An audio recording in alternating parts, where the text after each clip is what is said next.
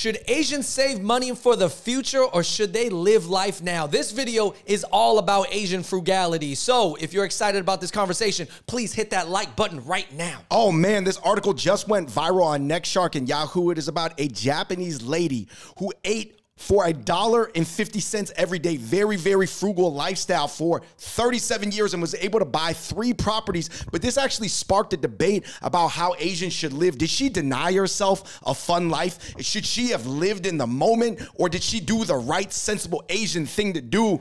Today, joining us for this discussion is Get the Lambo Now, Eric Pham. I mean, what should she have done, man? Was she right? Was she wrong? Did she have a bad life? Did she make a smart choice? What? All I know is I would not be able to do that. I need that Lambo now, not later. You heard? Right. You're trying to live and get the dopamine now. But I mean, I've seen it on both ends, though. Like on one end, like I know a friend of mine that has a background that's super formally educated, and they are very frugal. On the other end, I got a buddy of mine that's super fast money, get it fast, spend it fast, and then just spend it all. And then, yeah, I mean, even in my own life, I would say that my dad came from one of those families where it's like, you study really hard, you get one good salary, maybe like, yeah, pretty much that's it. And then you just like maybe make some really sensible low risk investments. But then another side of my family, it was just like double down. Let's go big and go home. Let's take the profits and dump it all into the next investment and let's get rich, baby. And I see the pros and cons of both sides. Yeah, and I think it's really important that people out there understand what type of family they come from. So in the comments down below, let us know what type of family you were. Or maybe even your parents are split, right? Yeah, maybe your parents have different types of thinking when it comes to money, but what is your type of thinking? What was each background? Because you have to know, because ultimately, man, you got to know what you saw growing up, how you saw that money come in, if you saw the money come in, and how you saw it spent. So we're going to get into some specifics here. But I guess, Eric, you were telling us that your mom is kind of frugal on a lot of things, and she's not frugal on certain other things. What's the thinking behind this? She's picked her spots where she likes to spend. I think for her, she's always spending on like what she considers assets. So like the LV bag, the Rollies. Right, because you can resell it. Yeah, you can resell them. You make that money, right? And so she thinks of those as investments, property. But when it comes to like something like food, she will never spend on luxury. Like if I get myself a $100 Wagyu steak, she will always question me, why are you getting that when you get a $20 Applebee's steak? Yo, why are you going just thinking you just like basically wasted $80? Why are you going out to eat? You can just eat at home. Like, yo, did you ever take your mom out to eat and then she's only criticizing the food, being like, I could make this at home with this and this. Man, this would cost me $3 to make. 10 times we go out to eat, 10 times she's gonna say right. So I guess, like, let's just say here is the ultra educated, super frugal way, and here's like your gambling uncle that's like always up big or down way big, and he's always looking over his shoulder for the bookie. Where would you say, like, I mean, I guess most parents are in the middle, but like, how do they decide where their like lines are? I mean, for my parents, I think they are kind of in the middle because they've saved up quite a sum of money. My dad's really good with saving, but his philosophy to us that he's instilled upon his kids is like, what are you making money for? So, make it while you make it and then spend it while you have it. Do you think that is at all driven by like the history and how they got to America and like possibly even like the whole refugee experience, right? 100%. My dad always talks about when he came here at 16 years old by himself with like a 5% chance of living. So every day he's talking about like tomorrow we can die. So why not spend it now? And I think when it comes to this whole aspect of, we're talking about like, we've said the word educated and not formally educated. And I'm not trying to say like, just because your parents have degrees or went to college that they don't spend money, but there is a pattern that we've seen through many parents, talking to all my friends that, dude, if you look at the macro statistics, it backs it up as well. Yeah, where if your parents like are college educated and they went through life that way, oftentimes they're probably more frugal when it comes to material things, and maybe will save up and spend all the money and splurge on education or the things that they truly value.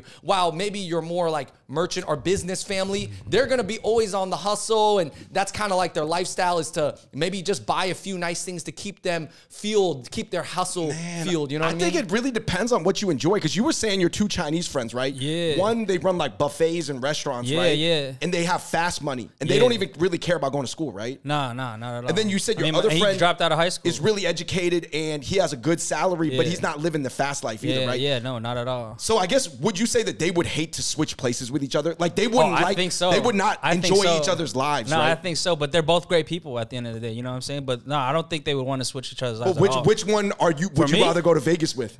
I'd rather go to Vegas with my boy that likes to go to the strip club. You know which one that is, right? That's the fast money guy. Yeah, That's the buffet guy. Because you got, you know how fast the money goes. Is he Fujianese? Because that is a Fujianese stereotype. I don't think so. I don't think so. I think he's mainland. But that could be Fujian is in Fujianese, mainland. Yeah, it's probably Fujianese. I should probably ask him. Well, anyway, I'm just talking about. I got to bring the culture into it. Yeah, because Kanto people are notorious for being defensive with money. Like whatever they make, they're very much like either just gonna save it and just stop there or put it into very, very low risk investments. I would say the way Cantonese people talk about Fujianese or Vietnamese people is that they like to double down. They're both Cantonese. I just remembered. Okay, well they like to double down. And would you agree that is like? Yeah, I would say I'm not saying 100 out of 100. I'm just talking about stereotypes. Because doubling down means investing, at least in my family's perspective. So high risk, high reward. High right? risk, high reward. Like, where have you seen it go good and where have you seen it go bad, you know? When you risk too much that you can't afford to risk, like if you invest too much, like if you buy a Lambo, like if I were to buy a Lambo right now, I maybe could do that, but my lifestyle might die right away and I might not be able to afford that lease or that might just not be a good financial decision. No, if you can afford something like 10 times over, then you can probably afford it. That's always the motto for me. Yeah, I think there's cultural aspects too. You know, what's your family do?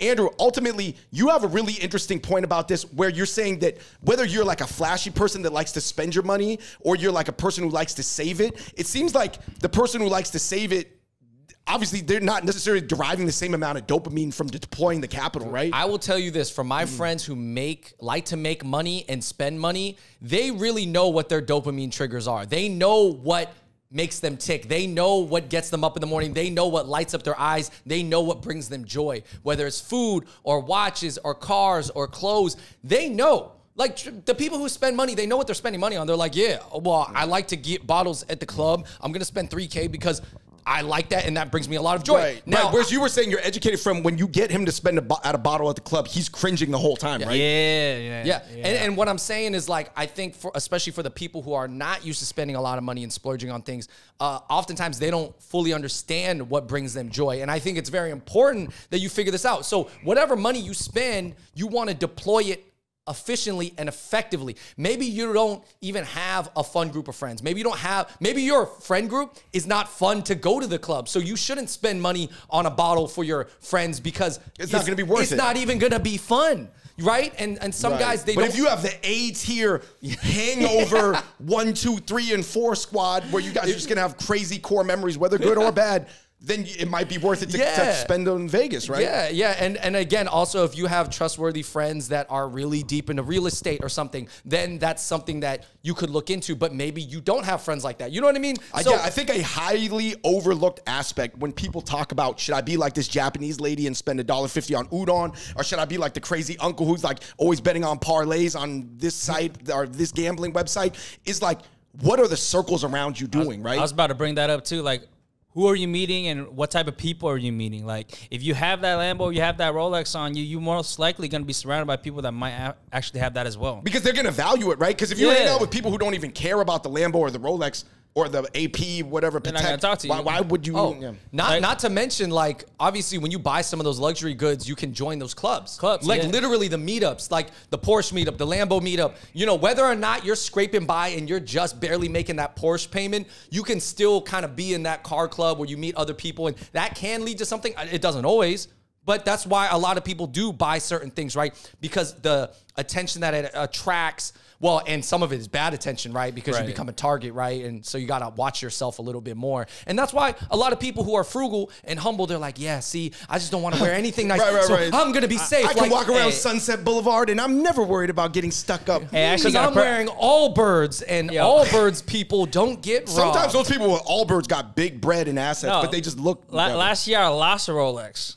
Wow. I lost a Rolex. Wait, it got taken off me. I was going out and being, flashy and everything, and then I got roofied at the bars at Mr. Purple. Woke up, Rolex gone, wallet gone, phone gone. So like, it's high risk, high reward if you take that route, is what I'm saying. Yeah. Wow. I guess some people, despite all the things that just happened to you, you gotta live that way, right? Because that's how you're wired, right? To Andrew's point, you make a lot of money and you spend a lot of money, and that's what fuels you, right? Do you want to live? It's almost like you know how the hybrid engines. You know how like the gas combustion fuels the hybrid, and like it's all synchronized. The recycle.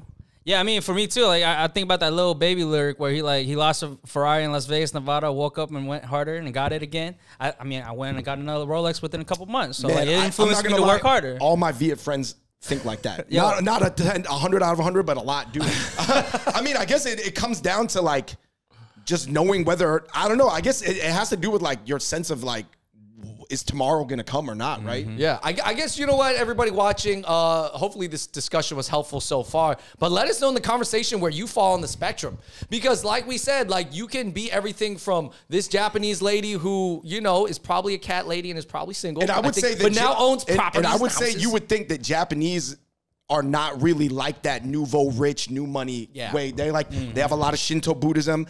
Chinese and Vietnamese, they have Mahayana Buddhism, which is more wealth centric and more fortune gold centric. Shinto is different from Tibetan, which is different from Theravada, like different even religious value systems, different types of Buddhism, to be honest. I think even can impact your desire for fortune or not. Do you got the gold chain Buddhism?